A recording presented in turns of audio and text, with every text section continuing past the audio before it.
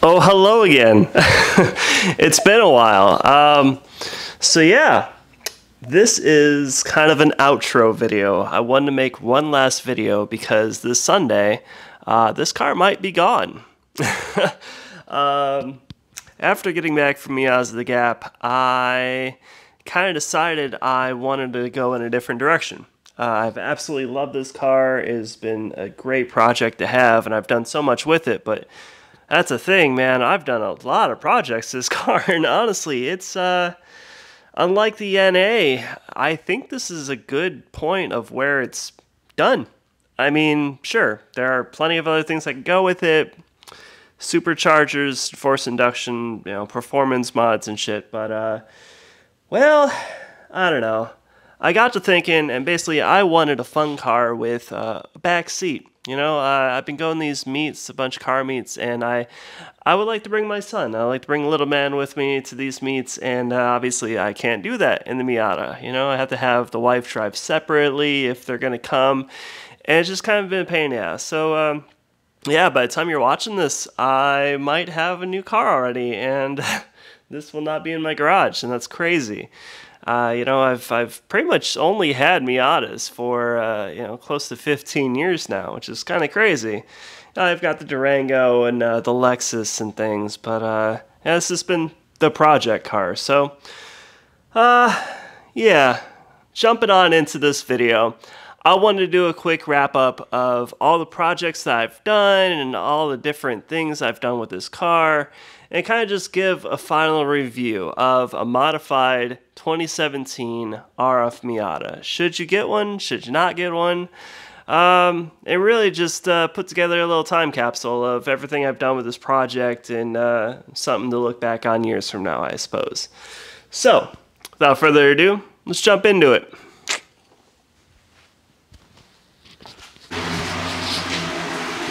So, let's start with the back here.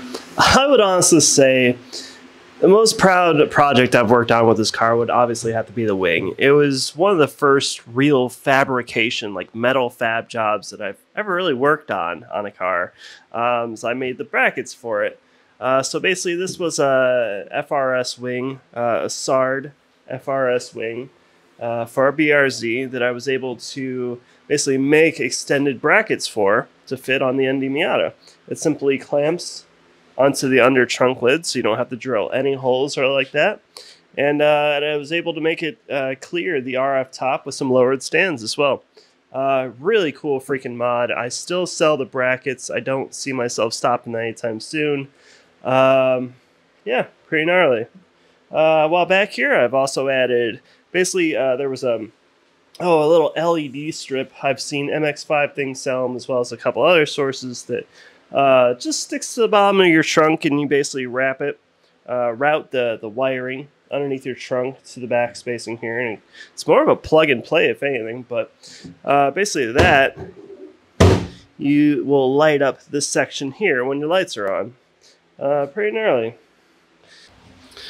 Alright, so obviously I think one of the coolest things about the RF Miata, the ND Miata with the RF retractable hardtop, is of course the top. MX5 things came out with this great controller that basically, if you hit your key fob 3 times, it will initiate the top and put the top down for you. So let's take a look.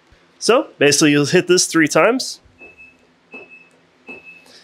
and you'll see the taillights will start blinking, you'll start powering up, initializing the process, and just a cool little thing that you can add. This top feature is from mx5things.com, and it's such a cool little thing. That's it. If you're walking out from the grocery store or whatever, you hit that, does the top thing. Gnarly. But yeah, retractable hardtop. Obviously, just such a gorgeous classic look that this brings. Oh man, I do enjoy this car. So let's take a look at the interior, shall we? So here's my interior. One of the first things you might notice would either be of carbon Miata steering wheel or the shifter well from Craven Speed.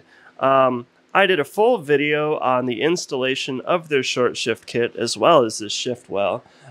Such a cool, unique piece. I've got the little shifter pattern I picked up through revlimiter.net. Just a nice little retro touch I've added to that. You might also see there's an analog clock inside. This was a prototype unit from MX5 things that when the car is off would display an analog clock. A neat little feature. It does a couple of things, and I also did another video featuring that. But a couple more things that it does. Basically, it will display a digital speedo gauge, a speedometer, while you're driving, which is pretty gnarly. It also gives you the option of adding one additional temperature input, which I never got around to. I really wish I could have, but perhaps in the future the next owner might do so. Other things added to the car, of course, are the carbon Miata quilted interior liners, quilted carpeting. Just a nice little touch that they offer. It's all one piece for both sides, so, two piece, but fit in there so well. Adds such a nice touch that red stitching and black leather really match the interior well. But absolutely love the interior of this car. I love how by stock, basically they paint matched the door sills to the body color, and of course I wrapped that same matching teal as outside. But yeah, let's continue on. Alright, so let's wrap this up before I start getting sad and mopey that this beautiful car is leaving me and I decided to change my mind. I took it to one last show today, went out to Channel Side Cars and Coffee. I think this is the second meet they've ever done, but took it out, went cruising with a bunch of friends, did a nice little photo shoot afterwards, and I plan on posting some of those pictures up later, but definitely had some good times in this car, in the short time that I've owned it, and I don't know, I can't stop thinking about the next step, man. Basically, the guy trading the car is coming tomorrow morning. It's all set. I just got this one all cleaned up and ready to go. Oh, man. So, what do y'all think the new car is gonna be, huh? Let me know in the comments. Shoot a guess. I honestly bet no one's gonna guess it unless you already know. Shoot, I mean, hell, it could be a complete clapper, and I could hate it and not want to do it. We will see. Honestly, I'm pretty hyped.